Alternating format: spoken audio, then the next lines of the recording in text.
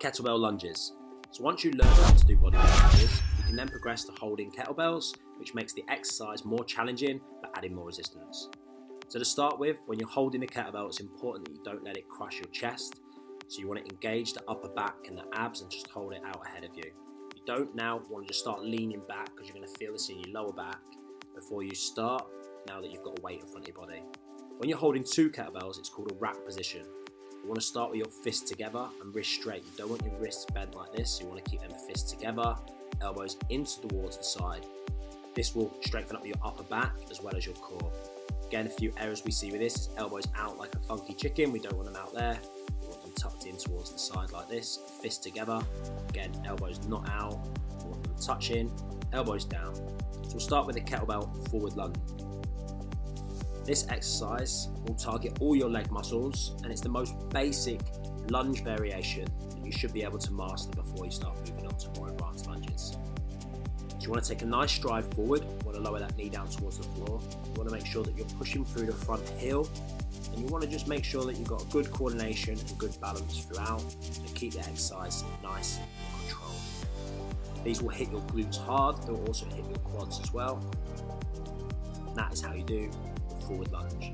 The second variation we're going to look at is the kettlebell reverse lunge. So this is where you're lunging, but you're going to be going backwards. Even though you're reverse lunging and you're doing your lunge backwards, you want to make sure that you're keeping all the weight through the front leg. A lot of people take too much of a stride backwards, lose balance and coordination.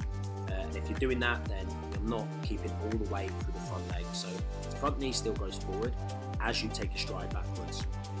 This will get you a good stretch on the back leg. It's also going to hit the glutes and the quads a little bit harder. So the next variation we're going to look at is the kettlebell crossover lunge. So this is like a reverse lunge, except you're going to reverse lunge, but you're going to cross over slightly more to one side, so a bit like a curtsy lunge. This is going to test your balance a lot more than the reverse and the forward lunges. If you're going too far over, then yes, you're going to lose balance. So to start with, we just want to ease yourself into the movement, still lowering the knee as far down as you can, but just take your time. Curtsy lunges will hit your glutes, as well as all the other leg muscles, but mainly the glutes. This exercise is the kettlebell forward into reverse lunge. So this one's really going to get your heart rate going.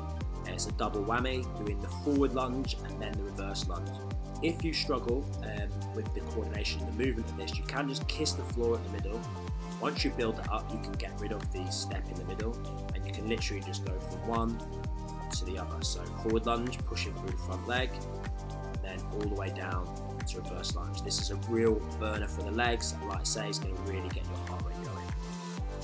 Here we're looking now at the rack position. So this is where you've got your two kettlebells in front of you and you're doing the reverse lunges. So the same muscles are going to be targeted in this as they were a reverse lunge. So now you've got two kettlebells in front of you. It's going to make it more challenging for your core and your upper back. So it's going to make it a lot harder. Here we have the kettlebell rack walking lunges. So again, kettlebells out in front of you into that rack position. Except this time you're not doing forward lunges on the spot. You're going to do these walking. So if you've got a large garden, living room, or at the gym, or any space outside, these are perfect. These will really help get nice big strides, hit the hamstrings as well as the glutes. This is the kettlebell offset lunge. This is where you've got one arm straight by your side and one arm in a rack position. This is going to test your core a lot more. You can also experiment by having slightly heavier, one lighter kettlebell, but we recommend to start with having the same weight. Obviously, once you've done one side, you'll then have to swap. So just take your time with this exercise, start nice and light, and then build it up. This is going to work your legs, obviously, but like I already mentioned, it's going to work your core as well. Here we have the double kettlebell walking lunge. So again, these are similar to the walking lunges, except this time, your kettlebells are going to be by your side. This is going to challenge your grip strength as well as your lower body muscles. So holding the kettlebells in different positions will just make the exercise more challenging in different ways, target the leg muscles slightly different, and it gives your lunges a bit more variety.